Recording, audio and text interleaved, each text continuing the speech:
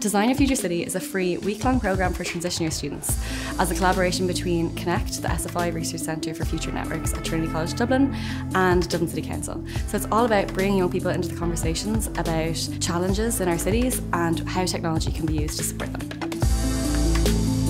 So across the week, we really try and give students a whole range of different experiences, and with hands-on and creative workshops, we try and make it as interactive as we can.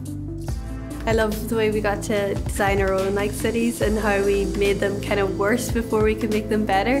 I love that part.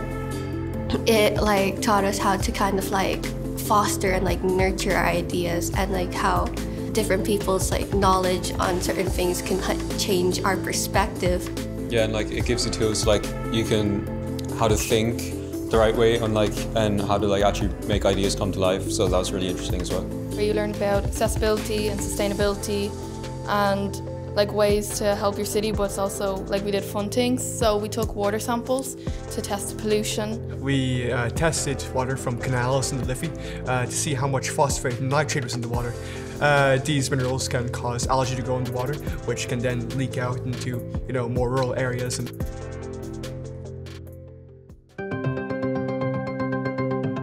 So at the end of the week, they reflect on challenges in a city and then come up with their own idea of how technology can be used to solve those problems. I couldn't get over how brilliant and creative and wonderful and enthusiastic and articulate all of the students involved were. You could hear the excitement in the background. They were just fantastic ideas. Our idea was a sensory pod to help with overstimulation in neurodivergent people, elderly or pregnant. So our idea is an app called Green Spaces, which would allow people to find all the green areas in their local community. Yeah, so basically it's a stick for blind people that alerts them where they're about to hit before they actually hit it. So basically the scanner will build out a 3D map, and before you bump into stuff it'll make a noise, so like that, yeah.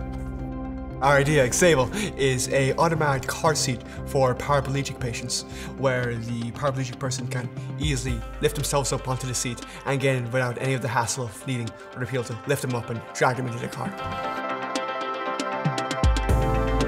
For Dublin City Council, we're absolutely delighted to work with young people and really understand their views in terms of the challenges that the city faces. It was really interesting to see that issues such as accessibility and green spaces were important for the students this week. I think the opportunity that the students have had over the past week is just superb. They get a chance to meet like-minded individuals. They get to, be creative, to explore. I was absolutely blown away by the student projects. They just took in everything they learned across the week and applied it in such different ways within their projects. I was especially impressed with all of the emphasis on making our cities more accessible and more inclusive. That was something that really touched home for me. We have definitely future pilots, future engineers, city planners in this week, so it's just so impressive. It was amazing. I enjoyed it a lot. I could have done another week of this, to be honest. It really was such an experience.